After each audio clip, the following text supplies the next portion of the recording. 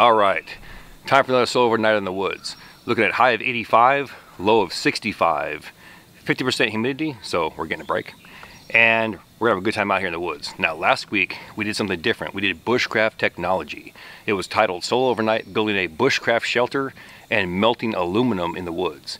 We went out here, we made a frog gig out of the earth. We cast some molten aluminum against a clay flask in the ground, and it worked out well. And we secured some food. Now today I want to piggyback that and go for a jump in the evolutionary chain to the Bronze Age. Stick with me. Okay, so here we are, we're back at the scene of the crime. And yes, this is the same spot from last week. People are triggered AF. We have an open area right here for a shelter and a pre-dug fire pit. Now, here's what I'm thinking. I want to go ahead and get rid of the hard stuff first. This will be a bushcraft technology video.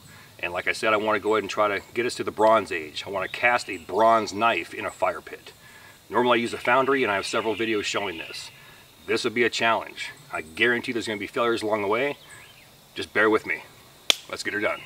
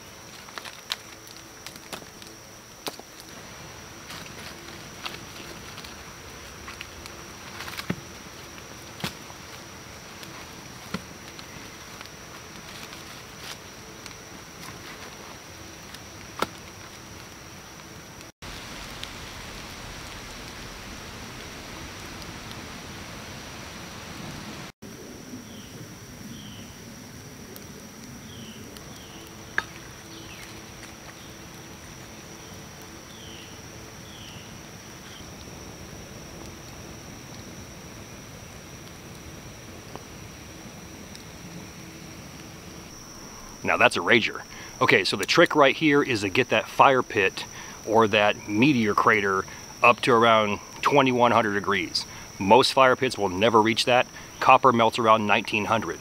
Now, I have a cast iron ladle, and I'm hoping that bad boy doesn't crack. And if we're lucky, we can start melting that copper without a blower, and that'd be a major accomplishment.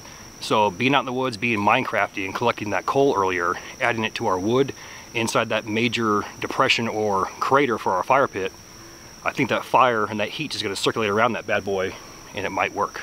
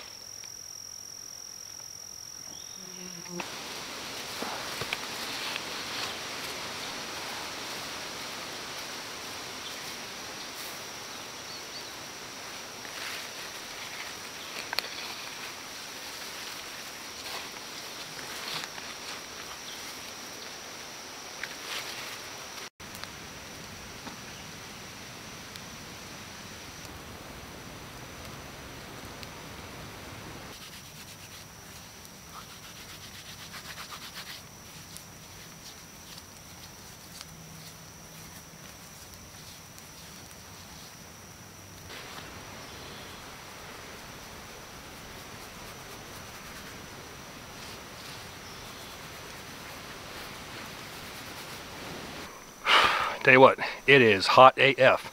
I'm talking about 10th level of hell. Okay, so I went ahead and collected some sand and some clay.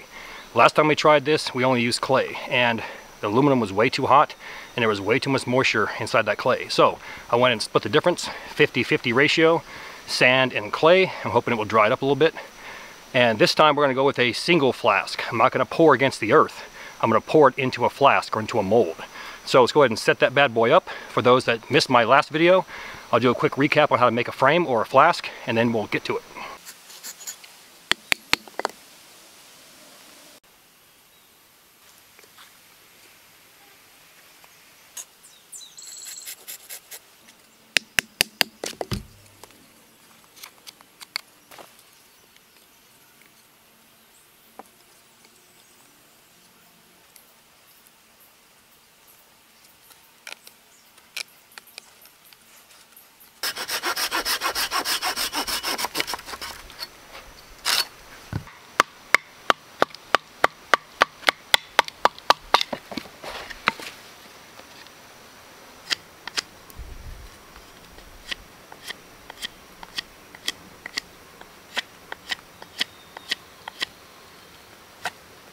As always, all the gear in my videos can be found in two places. One, my Amazon influencer page, and two, my Self-Reliance Outfitters influencer page. And if you're interested in Corporals Corner merchandise, that can be found on Teespring. All three links are found inside my description box.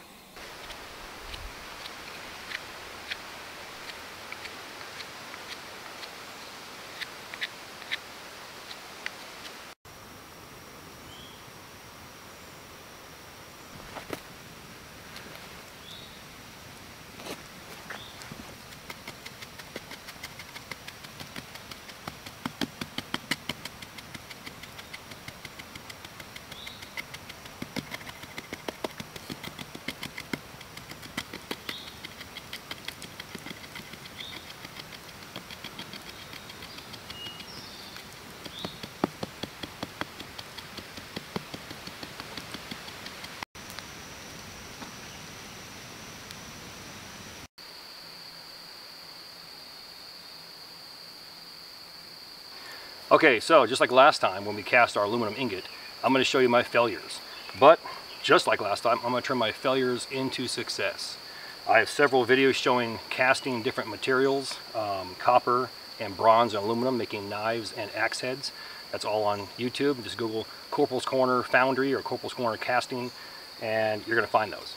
Now, I used this cast iron ladle, and the fire got so hot, combined with the coals, the fat wood, the pine, and the hard oak that I put on there, it was so hot it actually melted this cast iron, and I lost my copper.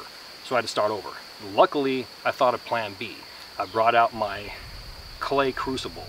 So I cut that bad boy down, used half of it for a shield across the top of it, and slammed it in there. So I'll show you that right now, and we'll use plan B and get her done.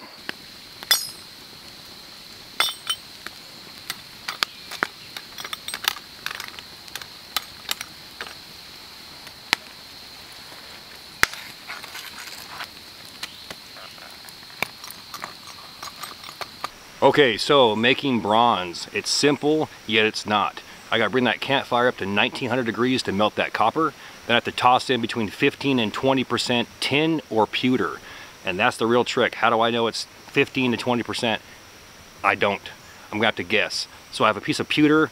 Once we melt that copper, I'm gonna toss that bad boy in and hope that it works.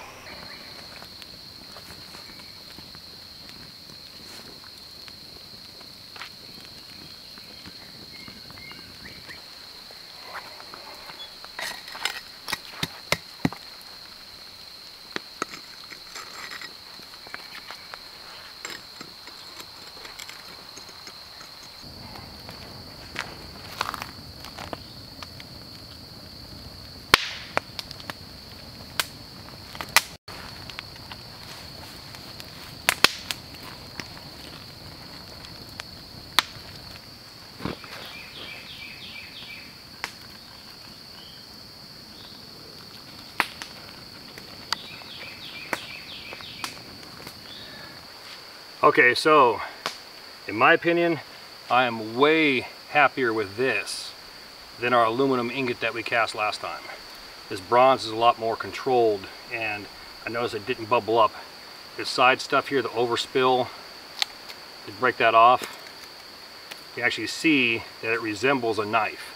So using my hacksaw and my file, I can scrape all this off, get my actual rough design. I have a 3/4 tang right here, and then I can just embed that into some handles and tie it off, say like a whipping on a rope.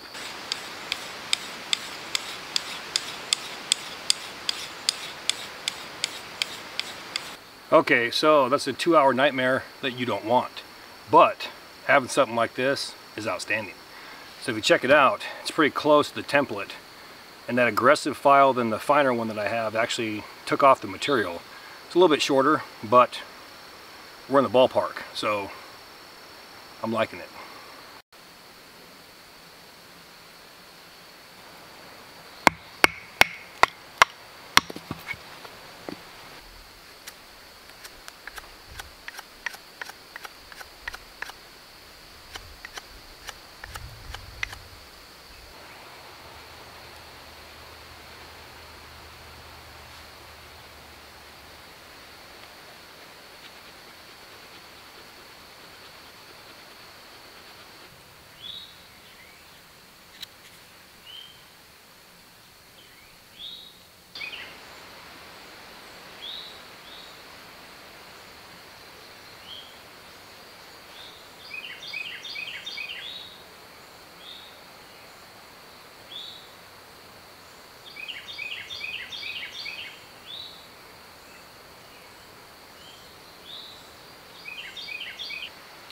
Okay, so far so good. We're looking outstanding.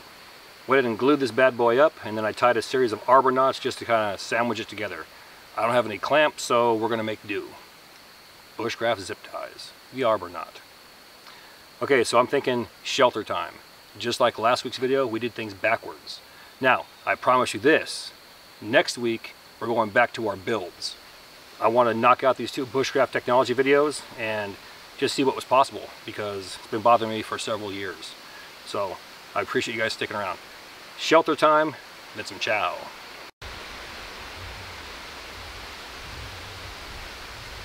If you like what you see here, please do me a favor. Hit that like and subscribe button, then ring that notification bell. Once you ring that bell, please select all notifications. Then take it a step further. Grab your cell phone and download the free YouTube app and sign in. This will give you push notifications when my new videos drop.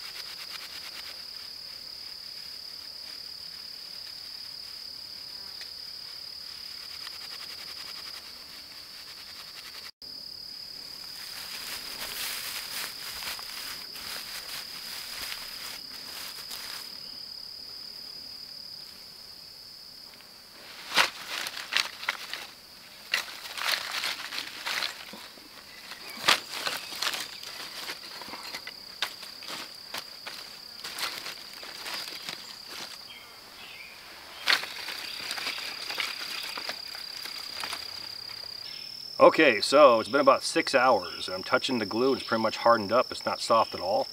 I'm going to go ahead and carve this bad boy down a good 1/8 inch or so all the way around. And then I'm going to add number 12 bank line, wrap it all the way around and pull it tight to give it that added grip when I use it. And I think we'll be good to go.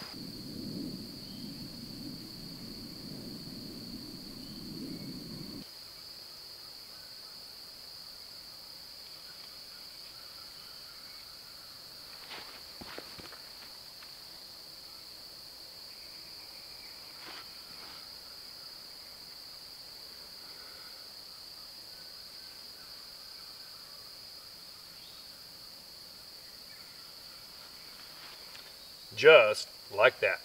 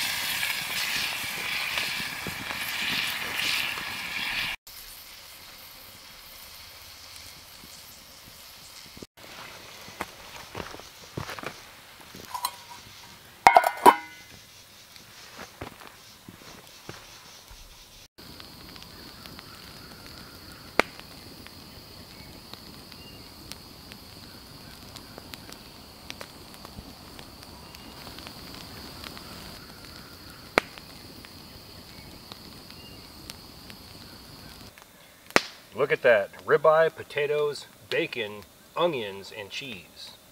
Of course, cooked in bacon grease. That piece of steak right there, that ribeye steak. Oh my God. Melts like butter. Right now somebody's sitting home triggered AF. He's saying, the food is good. I can't take it. Well, guess what? Eating this, I can't take it. I'll eat this entire serving. Catch y'all in a few.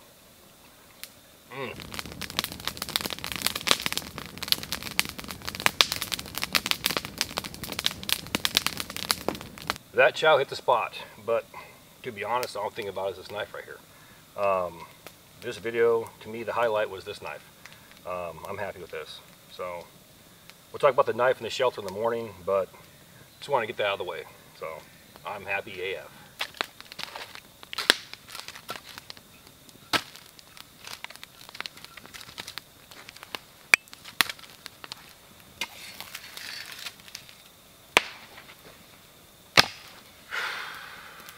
Not a lot going on tonight, except for the fact that we casted bronze in the field. So, welcome to the Bronze Age.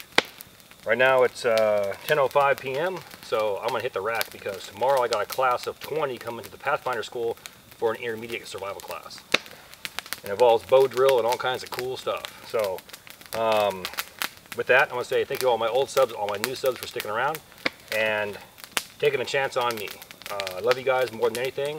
Without you, I am nothing, and I appreciate every single one of you and all the support you give me. Thank you very much. Just keep doing what you're doing. Watch my videos all the way in. Share them with everyone, everywhere. Show YouTube you want Corporals Corner, and I'm going to give you Corporals Corner. You can take that to the bank. Catch you all in the morning.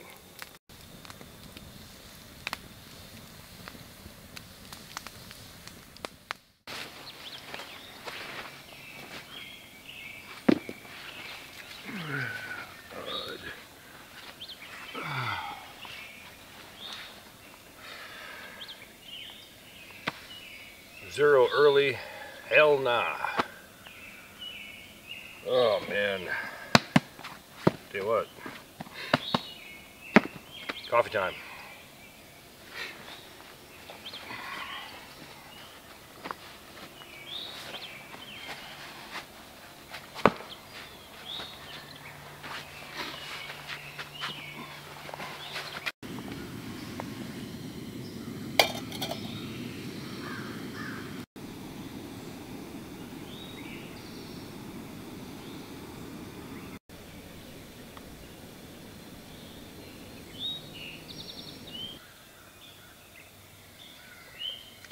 Dunkin' Donuts, baby. Always outstanding. Okay, let's go ahead and talk about this shelter. Nothing special. We used a shear lash or a bipod lash to create two bipods, attached some side ribs, created a skeletal structure, tossed our 8x8 Silnai Pathfinder hammock tarp over it, staked it down. Inside, we took our emergency 5x7 blanket, tossed it down for a ground cloth. Easy peasy, lemon squeezy. One and done. I'm happy with this. It's sturdy enough, and you can sleep in this thing for days, if not weeks. So I'm happy with that. Okay, time for the crown jewel of this video, this bronze knife. Now, here's the truth. It will be virtually impossible to cast bronze anything or melt copper in a regular fire pit. Here's what I did. We dug a pit about 18 inches deep and about 2 foot across. Packed that bad boy with Minecrafty coal from the earth, chunks about that big. Fat wood on top of it. We're not talking fat wood sticks. We're talking chunks of fat wood from the roots of the tree. Dripping with fat wood. Hardwoods on top of that. Oak, hickory, and I believe some maple was on top of that. And then covered that with pine on top of that. And that thing was so hot. Our fail number one was our cast iron crucible. We melted it and lost all the copper. Had to start over. We started over with a clay crucible and repacked it, put wood on top of that, and that thing was so hot it turned orange and it melted. It worked. But we're talking 5 to 6 hours to get that up to temp. A blower would make it faster, but I didn't have one. So keep that in mind. But does it work? Is this old world, Bronze Age, bushcrafty technology? Yes, it is. And I'm happy with it. So Next week we're going back to our builds, and then we'll throw in an occasional bushcraft technology video. More to come. And there you go, still overnight building a bushcraft camp and Bronze Age knife in the woods. Once again, sometimes I impress myself. More outstanding things to come, stick with me. As always, all the gear in my videos can be found in 2 places. 1, my Amazon influencer page, and 2, my Self-Reliance Outfitters influencer page. And if you're interested in Corporals Corner merchandise, that can be found on Teespring. All 3 links are found inside my description box. Now please do me a favor, hit that like and subscribe button, then ring that notification bell. Once you ring that bell, please select all notifications. And as always, thank you for your comments, views, and support. Thanks for watching. Get out in the field, have some fun. I'm gonna catch you next time.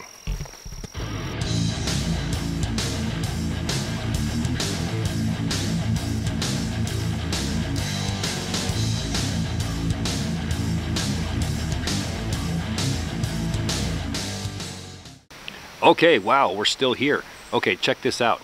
The 8x8 Silnai tarp featured in this video that's on my framed out shelter. It's available at Self-Reliance Outfitters. The link is inside my description box. Check that bad boy out.